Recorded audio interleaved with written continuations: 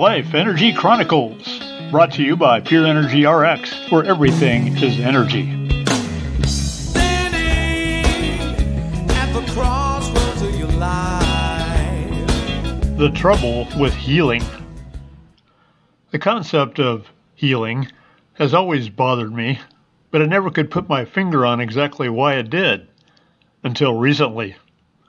I attended a series of 3 seminars by a remarkable man, Dr. Richard Bartlett, who has named the energy he works with as matrix energetics.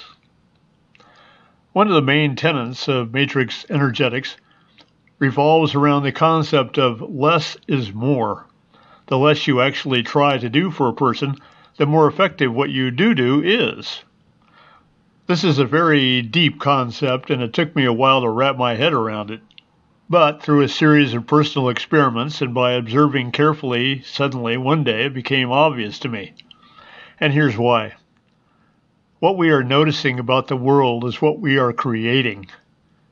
This statement is backed up by years of research in quantum physics. What is observed changes. It's as simple as that.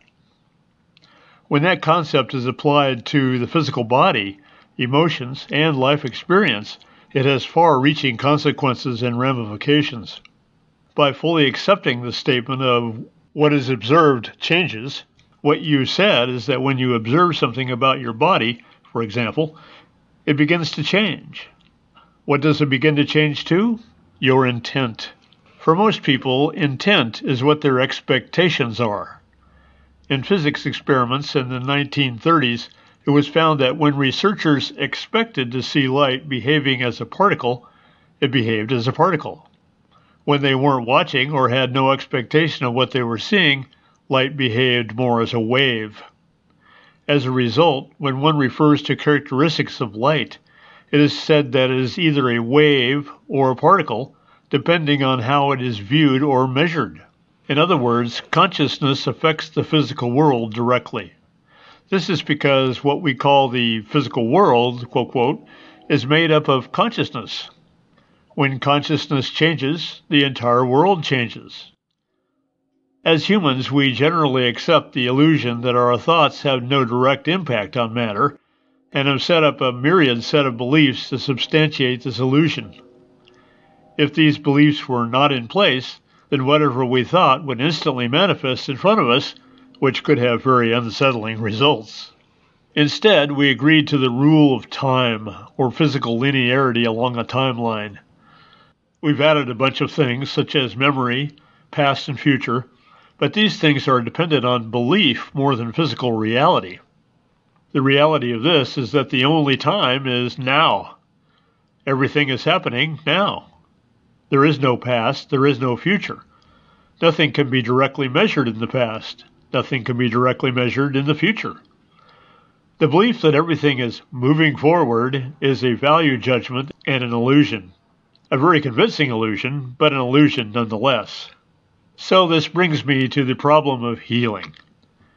Healing assumes there is something to be healed. There is something sick, ill, damaged, or malfunctioning that is in need of being healed. From the perspective of the present moment only, all there is, all that is really there is a configuration and a value judgment. There is a broken leg bone, and it needs to be fixed. The surprise comes when you consider that the very observation that something needs to be healed, intent, has already changed the thing to be healed into a thing that has been healed. In a series of parapsychological research experiments done by the Defense Department in the 1960s, various Native American shamans were invited in to be studied for their ability to change physical bodies at a distance. In one instance, the subject to be healed had lung cancer. The shaman arrived, laughed a bit, and said, "He has no lung cancer." Immediate testing revealed that indeed, there was no longer cancer in the subject. The shaman was able to simply observe the subject as not having cancer, and there was no cancer. In the Matrix Energetics seminars, I personally observed Dr. Bartlett remove a TMJ condition, stop a smoking addiction, and pop a shoulder back into place without touching the person. He is able to do such feats because he can notice that these conditions are no longer active in the person. Dr. Bartlett's intention with the seminars is to teach this so it can be reproduced with anyone who has consciousness. In the workshop part of the seminar, I was able to remove a headache and a sore throat in one of my workshop partners.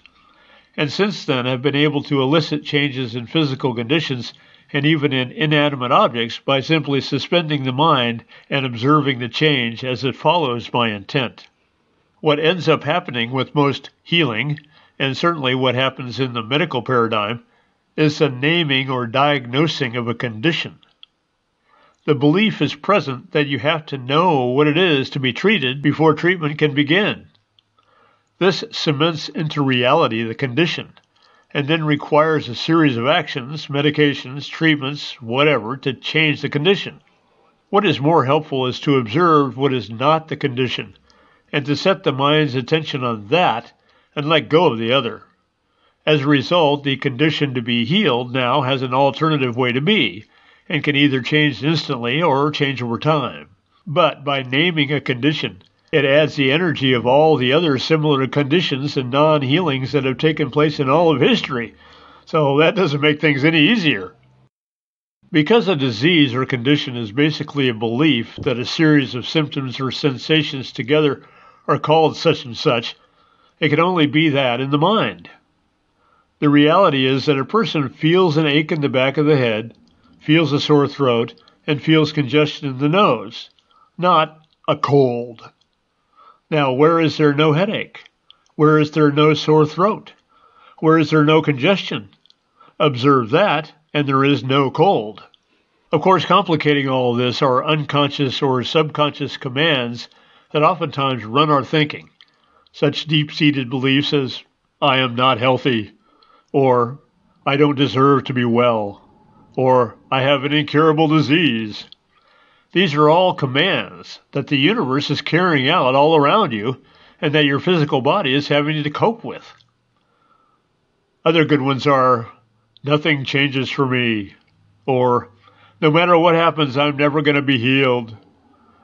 These are statements that are running through all the person's observations of life, so it is a very helpful exercise to observe your thoughts and reactions, being on the lookout for such declarations.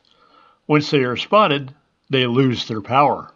So healing presupposes that there is a sickness present. Thus, it is a very counterproductive concept. I prefer transformation, because that is closer to what is actually going on. When something I see I would prefer to be something else, it is transforming. If I am experiencing a pain in my leg, I observe how the leg is transforming into one that has no pain. Some ailments I've had over my entire life have simply disappeared, while others I'm finding take longer to dissipate. So to keep the mind distracted from focusing on the ailment, I'll do things such as change my diet, take a supplement, have some tea, do a sauna or yoga class, or fast, all the while noticing what is changing. Because I've found that focus on an ailment strengthens the experience of it. Thus, I train the mind to focus on what is not the ailment and what is changing, and more often than not, it fades away. For conditions I am still experiencing, I continue to observe where they are not, and they too are diminishing. We are all transforming into what we are paying attention to. Let's pay attention to how healthy, prosperous, and joyous we are. That's the key to living a vibrant life. Life Energy Chronicles, brought to you by Pure Energy RX, where everything is energy.